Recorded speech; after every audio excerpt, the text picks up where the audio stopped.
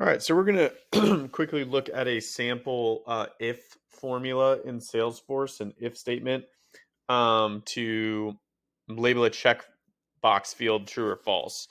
Um, so the field that we're going to use here is number of locations. And we're just, this is a standard, or not a standard number field, it's a custom number field on the lead object. So if I come over to the new custom field that I'm building, I'm going to start with this if statement. Similar to the other video that I created on cases, I recommend starting on advanced formula. If you're new with functions, if you're not familiar with this from Excel or anything like that, it's a good place to just get started. So if I come down here and say if, you can see that there's a logical test, value if true, value if false. So a logical test is going to test to see if something is, it's the expression or the formula that you're building, and there's going to be a true value and a false value.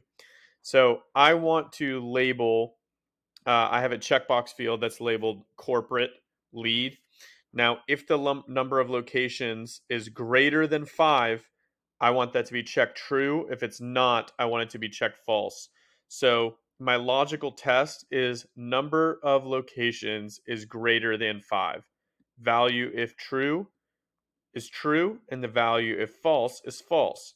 Pretty straightforward example here since I'm using a checkbox. Come down here, I can check the syntax, and you can see that everything checks out. One thing to note here is you can have kind of multiple if statements. I'll make a separate video on that one, maybe kind of chaining some of these things together. But it's just a pretty simple example of how to use an if statement to build a field.